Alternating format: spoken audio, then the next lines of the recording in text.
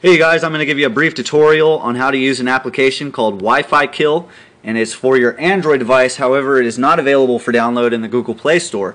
You'll have to download it from a independent website, which I will include a link in the description for.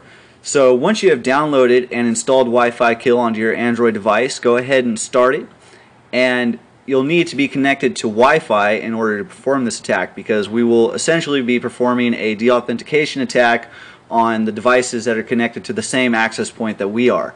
So once you've connected to the access point, open up WiFiKill, and you'll notice at the top you have what appears to be a play button. That will begin the scan, to scan for all the devices that are on the access point.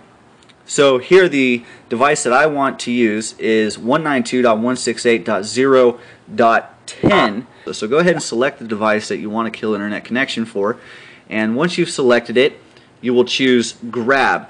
Now we're going to be referring over to my victim machine, which you look at the victim machine and I will show you that the IP address is 192.168.0.10 and I am connected to hotspot. So I will go ahead and go to yahoo.com to show you that I do have internet connection, and you'll notice here that it's showing the URL for yahoo.com on my Android device. It does some form of packet sniffing, but it doesn't get too much data. So you see here the internet is functioning.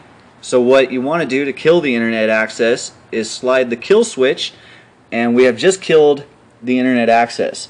So I will go to Yahoo again, and you see here no internet access. So in order to put them back online, flip the kill switch off and try that again. And it's almost instantaneous. So you can see there I have internet access again. So if you were performing a fake AP attack, you would connect to the hotspot that everybody else has already connected to and send the deauthentication attack to kick them all off, and then you would broadcast your fake access point so they would hopefully connect to it. So that's how it's done, and it's all done from the convenience of your Android device.